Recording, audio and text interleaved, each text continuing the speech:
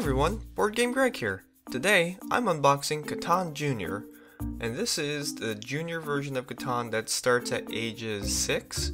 So I got this for my daughter since she's not quite ready for the regular version of Catan. Let's check out the rule book here. Okay, so it's just actually one sheet of paper folded in thirds, glossy paper, nice illustrations. Seems pretty straightforward. Again, it's not going to be too many rules since it's made for children. Here we have some resource cardboard tokens, wood, molasses, and cutlasses. Here we have the goats, the player reminders of how much goods cost, and the cutlasses. Here we have, is that wheat or gold? I'm going to say it's gold.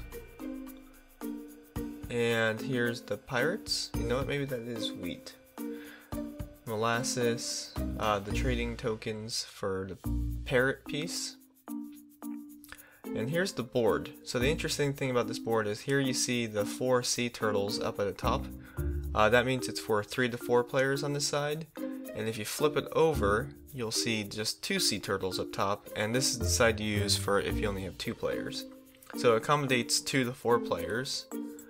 And here's a nice cool looking die, and then all the pieces. So here you actually have, instead of settlements and roads, you build little like docking piers or islands and ships instead of the roads.